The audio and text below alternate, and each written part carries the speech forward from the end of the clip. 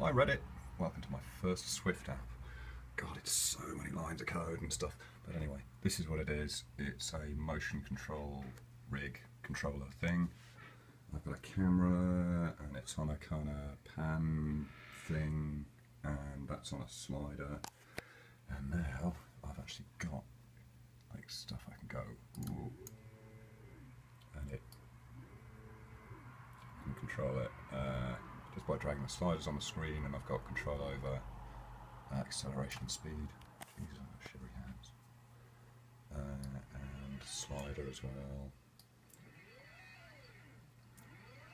And mostly this is so that we can do things like we have a test subject, and if we pan around until we've got our test subject perfectly centered on the screen. Ooh, cool, and then we can save the position, and then we'll slide somewhere else and get ourselves back center on the screen again. Super duper, and save that as a new cue. When you switch between the cues, it just goes between them as fast as it can, as you'd expect.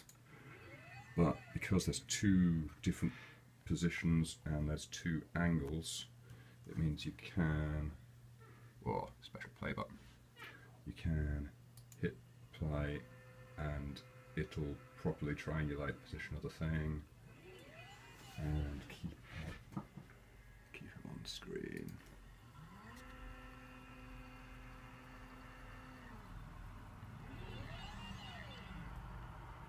Yay.